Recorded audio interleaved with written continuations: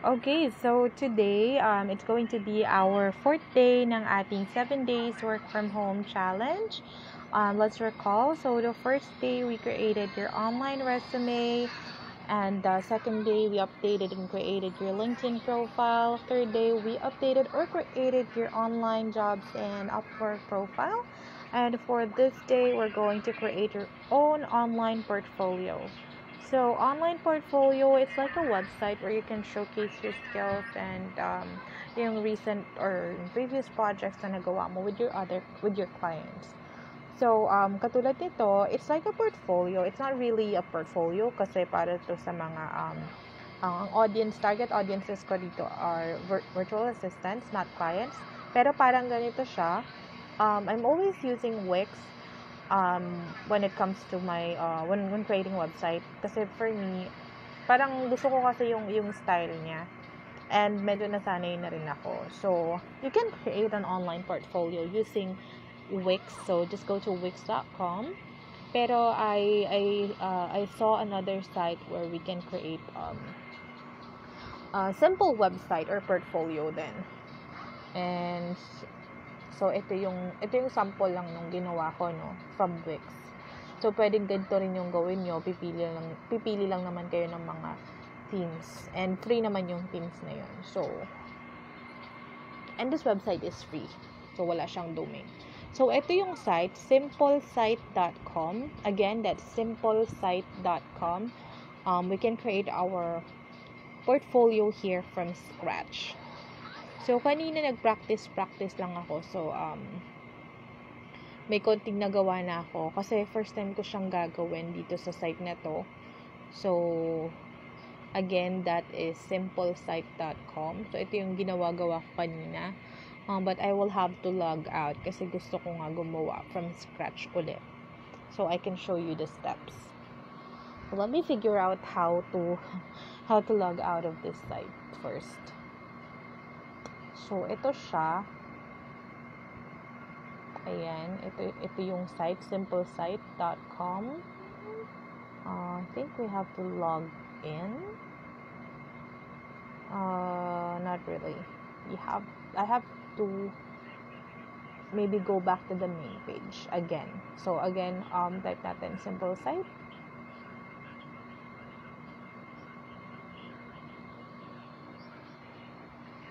Okay, simple site.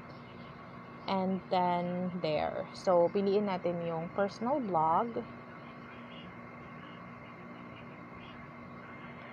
Okay, and then dito pipili tayo ng color, yung theme. Kahit ano lang, kasi pwede naman baguhin yan mamaya. So, pili lang ako dito ng color. Ayan, ito na lang. And then, click on the next image, upper right-hand side. Yan, click nyo yan. And then, mag-upload tayo ng picture sa homepage, para sa homepage natin. So, pwede tayong mag-upload, pwede kayong gumawa ng sarili nyong blog banner sa Canva. But, first is, try natin mag-search ng laptop, since related siya sa freelancing or as a virtual assistant, no? So, laptop, ayan, siguro, pwede na yan. Can also try to, of course, upload your own image. So, let me try that.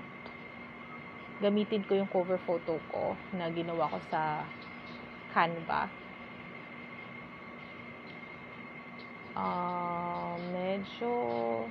Medyo hindi siguro sakto yung resolution niya dito. So, baka malabo siya. So, siguro palitan natin na lang ulit nung laptop.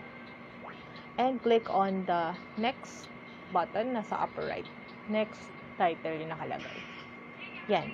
Now, we can now edit the name of the site. Or siguro yung header. Yung nakalagay dyan na my website. Palitan natin. So, anything. Could be your name. Or maybe the name of your, tulad ko, ang nilalagay ko is Eden's Virtual Services. So, pwedeng ganito or pwedeng full name na lang. And then, click on next ulit. And then we are going to create our own username. So yung username, ito yung magiging domain, parang domain natin. Kumbaga yung mismong website. So, anong name ang gusto nyo ilagay dyan. And, bigyan naman niya kayo ng suggestions, pero bawal may kapareho. So, medyo nag-struggle tayo dyan.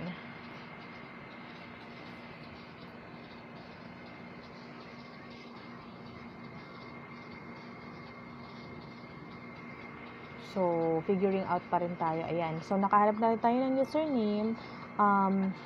Lagay nyo lang yung email na gusto nyo gamitin for the website. Ako, gagamitin ko muna yung aking dummy email. And, of course, create your own password.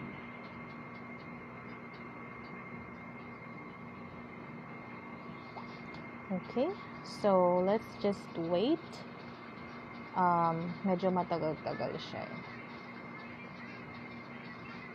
Medyo mabagal din nga yung net ko kanina. Naka-converge tayo. So, medyo, ewan ko, mabagal si converge ngayong araw na to. Kahit kahapon. So, wait pa rin tayo.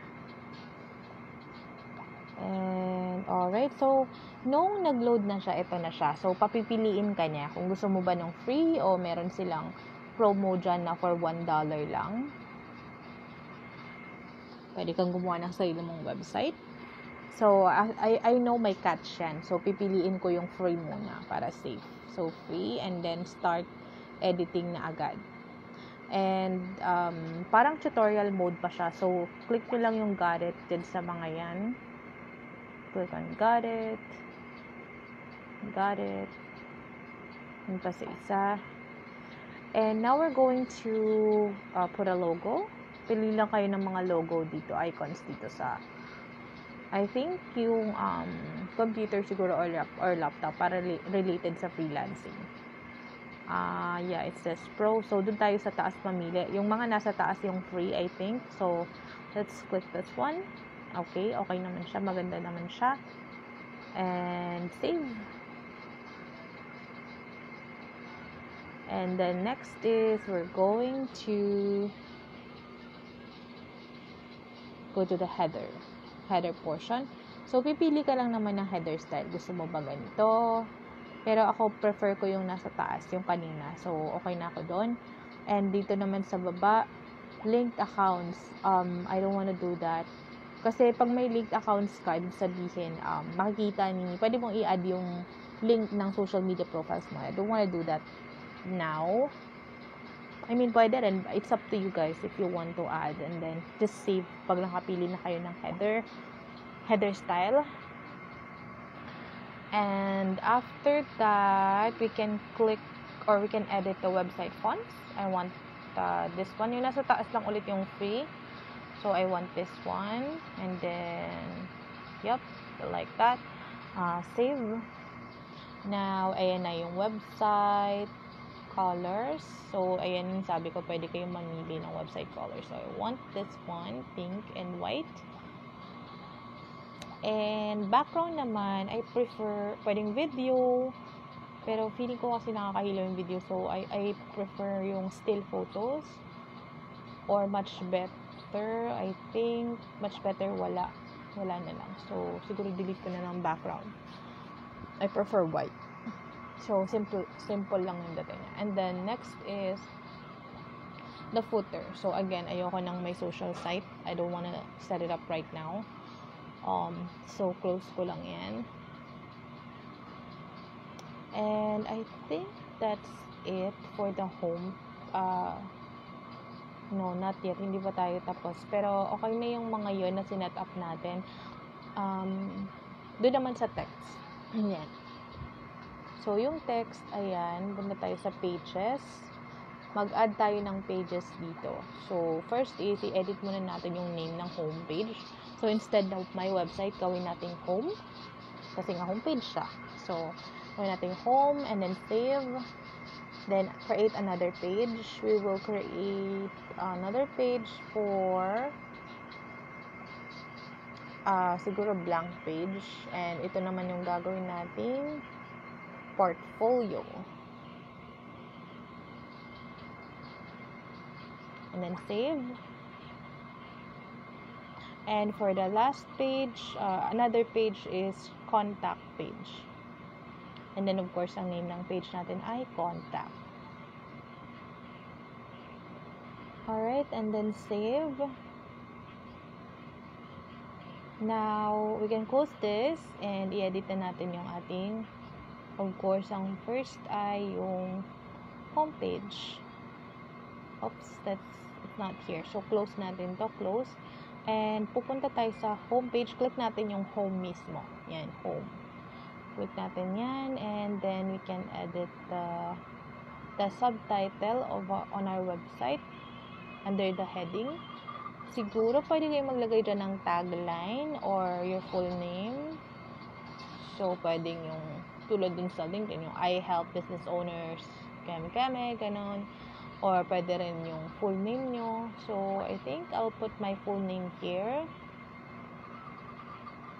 and then save. And then, dito naman, tagline. Siguro dito yung tagline. Since nilagay ko yung full name ko sa taas, siguro dito yung gagawin kong tagline. Let me figure out let me check. Sorry. Let me figure out what to say here. Dito mahahasa yung copywriting skills nyo kasi mas catchy, mas okay. Hindi ako magaling sa ganun. So, pardon me.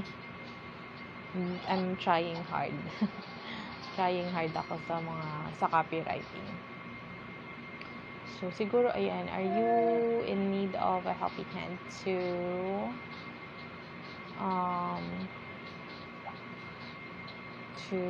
are you in need of a helping hand for your business? And then, dito move on tayo sa paragraph sa baba. You're on the right page. Okay, ano pa ba? I have multiple skills and services that I can offer to help you scale your business.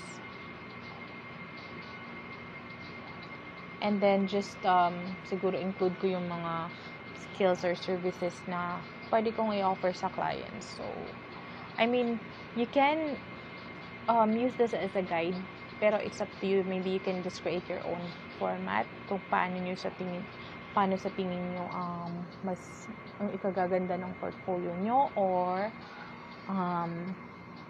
pwede rin kayong mag-add ng picture. So, yan nakalagay ko na yung mga skills and services na pwede kong i-offer. So, again, pwede kayong magdagdag yan ng images. So, pagandahin nyo na lang yung portfolio nyo. Play around. Paganahin natin ang ating creativity. So, in the meantime, since, syempre, parang tutorial lang naman to, parang sample-sample lang, okay na siguro to. And we can move on to our portfolio page. So, sa portfolio page, usually, tulad ng nasa Upwork ko, ang nilalagay ko lang doon is mga picture or screenshots lang ng mga nagawa ko before. So, picture ng mga infographics. Pagdating naman sa yung screenshot ng mga tool or spreadsheets na nagawa ko before. So, ngayon, punta tayo sa add content, pili tayong image, and then let's browse sa images. Sorry, medyo delay yung audio kasi nga, pinapatong ko lang siya. Parang voice over ko lang. Kaya medyo delay yung audio. So, ayan, pipiliin ko tong image na to. And then, add lang ng caption. So, lagay ko na ng add infographic.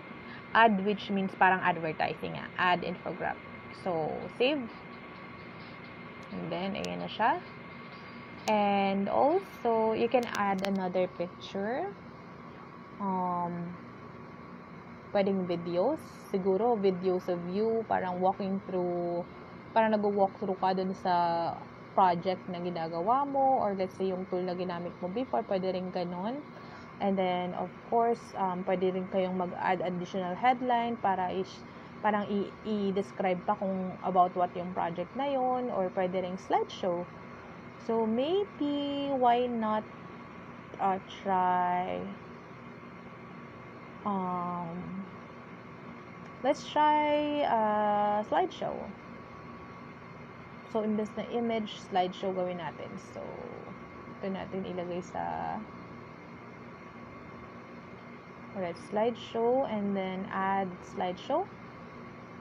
And then, let's select at least like 3 pictures, 2 to 3. So, pipiliin ko yung picture na, or infographic na gawa ko mismo.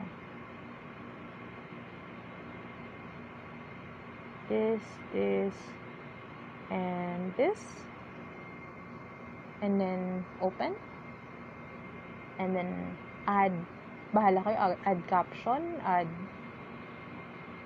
image headline, and then, dun sa transition type, yun yung, kung paano mag-transition yung mga picture. So, pwedeng pa-slide, pwedeng, ayun, up and down, cubic, fade. So, I prefer fade. And then, save.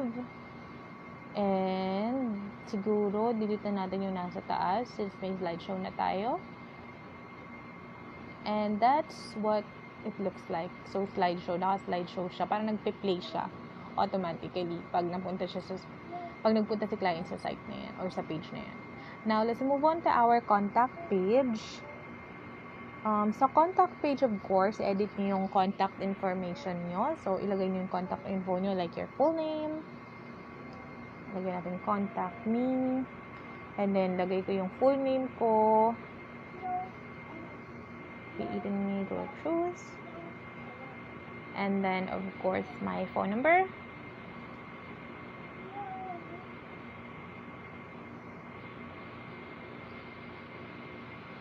And email.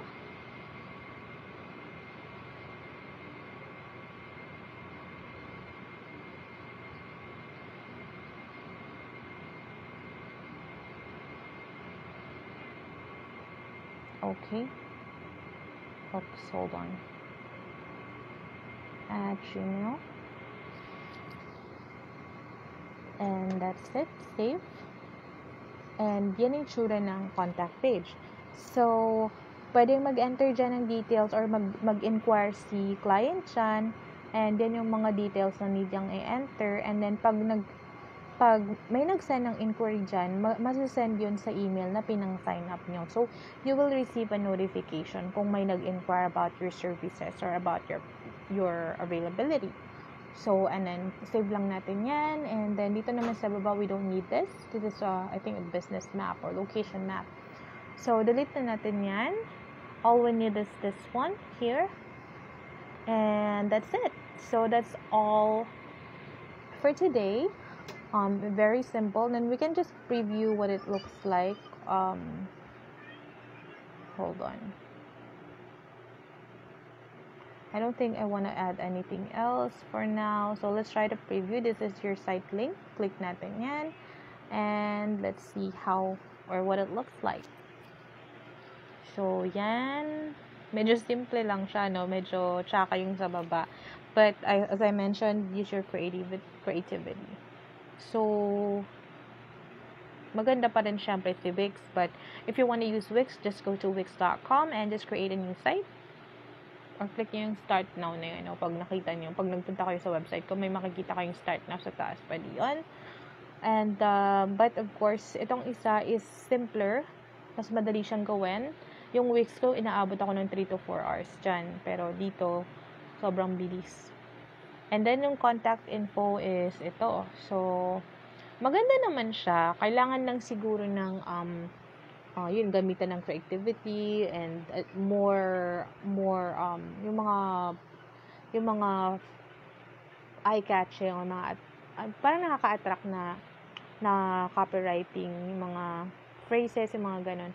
And images din. So, up to you guys. And this is your site again. You can just, share the link kung gusto nyo i-share to sa resume nyo, sa application nyo, sa online jobs or Upwork, pwede nyo insert yung link na yan. And they can just click on it and visit your site. So that's it for now. I hope